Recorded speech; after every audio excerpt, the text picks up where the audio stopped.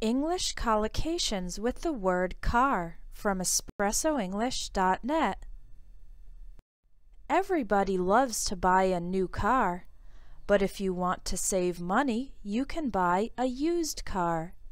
Sometimes in advertisements, these are called pre-owned cars in order to make it sound a little nicer than used. If you're on vacation, you might want to use a rental car for a few days before returning it. People who are car enthusiasts might own a classic car or a vintage car. These are very old cars with an old-fashioned style. They are usually well preserved since they are kept as collector's items. When the police are trying not to be observed, they might use an unmarked car. That's a regular car that doesn't have lights or the word police on it. Criminals use a getaway car to escape from the scene of the crime.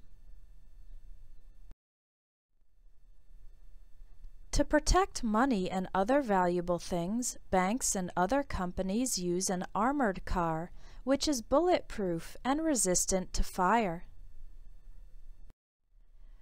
When you turn the key to start the motor, that is called starting the car. If the motor suddenly stops functioning, we say that the car stalled. When a car stalls, you usually just need to start it again. But if it's a more serious problem and the car won't start, then we say the car broke down. When a car increases its speed, the car accelerates or speeds up. When it decreases its speed, it slows down. When you drive your car to the side of the road and stop, you have pulled over the car. We also use the phrasal verb pull up when a car comes in front of a building. For example, a red car pulled up to the hotel.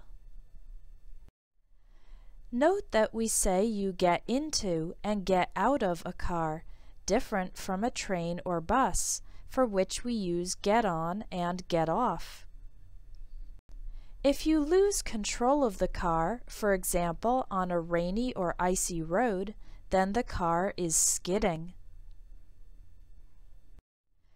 You can buy a car at a car dealership, and the person who helps you is a car salesman. The place where you can wash your car is called the car wash. Finally, it's important to get car insurance, which will pay for the damage if you get into a car accident or car crash. You can visit www.espressoenglish.net to get the ebook and audio 1000 English collocations in 10 minutes a day. It will help you learn common combinations of English words with practice exercises to help you remember them. Thanks for watching.